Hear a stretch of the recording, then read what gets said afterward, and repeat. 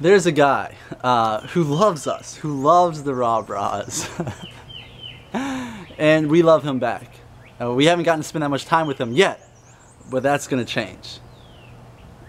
I feel so great tonight and feel so blessed. You may or may not know about our retreat coming up in Oregon, May 28th. And I'm here to tell you tonight that we have chosen our next scholarship recipient.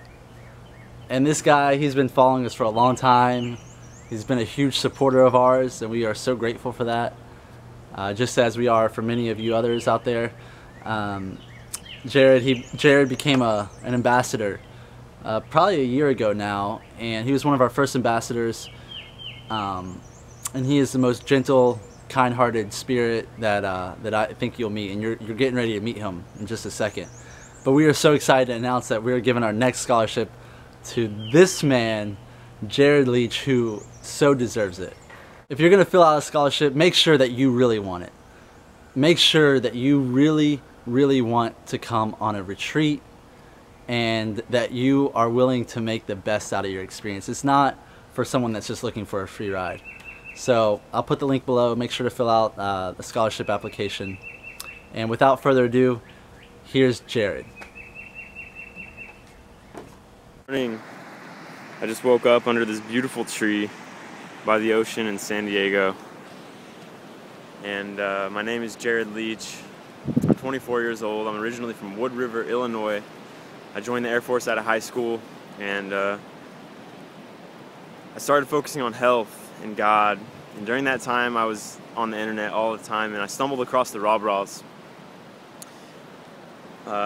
At first, it was just exciting. Like I liked that they were into, Father God and Mother Earth, and that they followed Jesus, because to me, that feels like the truth. And so I just stuck with them. And thanks to them, I didn't have any dogmatic diet that lasted too long. I was inspired by them for that, and just the way that they've gone about life, and this raw authenticity and this radical honesty. I feel like it's one of the most life-changing things that could ever exist, and I'm only on the appetizers of it, I feel like. And long story short, I joined the ambassador program and invested in that because I knew I wanted to go on a retreat someday and see what it's all about. And it was just beautiful. We all decided to meet up here in San Diego. 2 days before leaving, I bought this car with a loan that I have, and drove down. And on my way down, I was in Santa Monica. I just got out of the ocean, and I just was feeling so good. Like, so many things were just happening inside of me, and I was feeling grateful to the RawBrahs for that inspiration to always get in the water. And I got this message when I got on my Facebook saying that they offered me a scholarship to the Oregon retreat, and I was so ecstatic and so excited. I just was like jumping up and down on the inside. But whenever I saw people, I found myself like afraid to talk about it, like, because I didn't know, like, I don't want to mess this up, like this little secret of mine.